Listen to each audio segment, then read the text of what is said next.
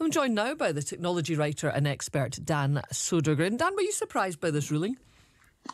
Well, it's not necessarily a surprise. It's not the first time Google's had their knuckles wrapped, so to speak, for doing something that makes them look a bit like a monopoly. We've got to remember, of course, that monopolies aren't good for consumers, but they're terrible for societies.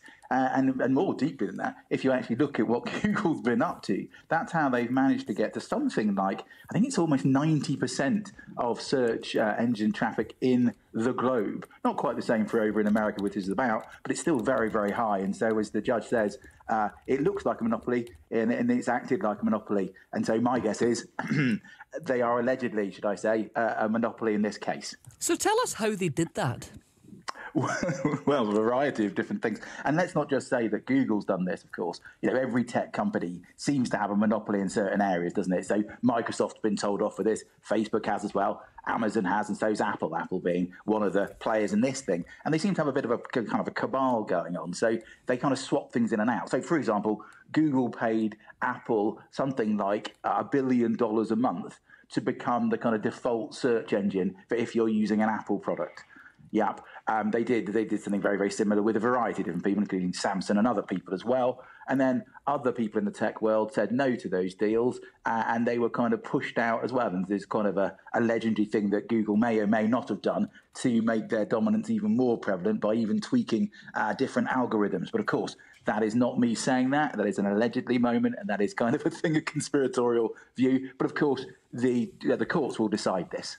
Well, I mean, they were incredibly successful at doing that, though, weren't they? Given that, many people, when they say search, they just say Google. Well, the irony, of course, being, if you want to find out about this, you'd simply Google it, wouldn't you?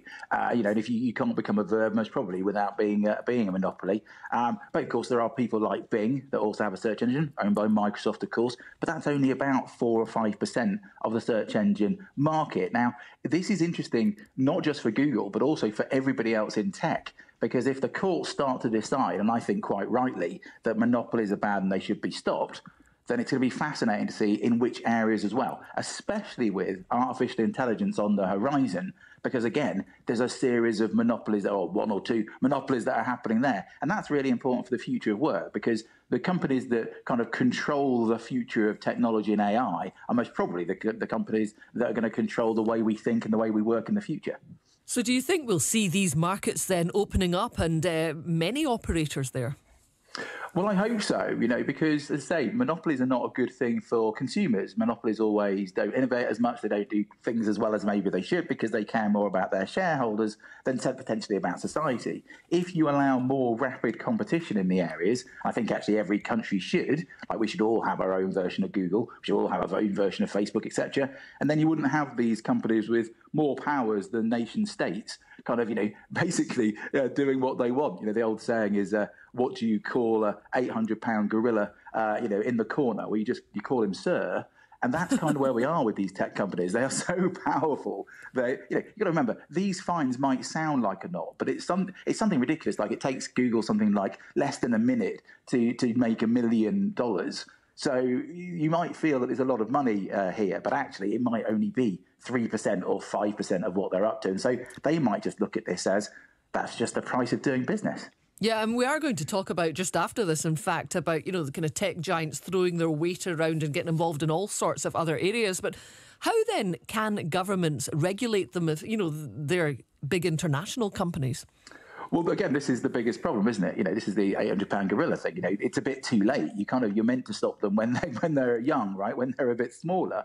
And we were meant to have laws in place that would stop this kind of from happening.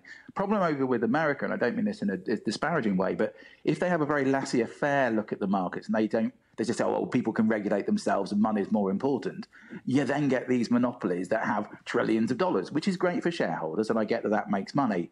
But then when society starts thinking, hey, heck, aren't you meant to be doing stuff for us?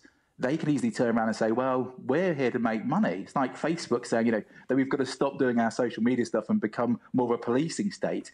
Well, they're right. They should do, but are they going to? I think most tech companies will simply say, that's not ready for us to do. And of course, politicians now don't have enough power. So maybe we need to start thinking about this for the future, especially around artificial intelligence. We need to start thinking about this now rather than 10 years' time when we've got stories like this. OK, Dan, thank you very much indeed for your time. That's Dan Sodergren, the technology writer.